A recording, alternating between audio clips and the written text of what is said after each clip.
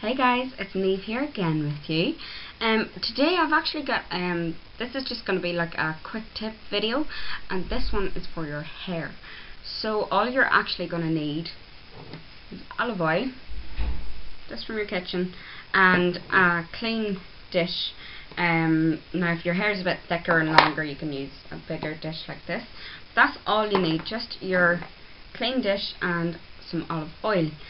So what you're going to want to do is comb your hair out, brush it, apply a towel around your neck or an old top that you don't mind getting oil on, because it will drip.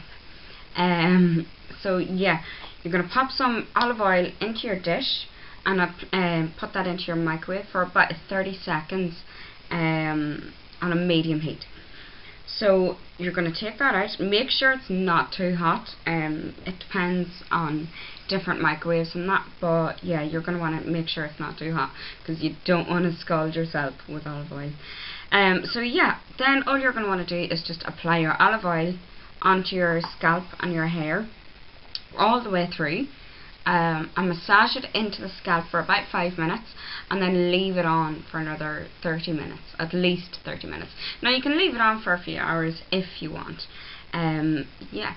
Then while you're waiting for it, after waiting for your 30 minutes or whatever amount of time is up, you can use a shower cap to keep your hair up. You can use cling film. I've used cling film as well, just to keep the heat in, and then apply a towel over it.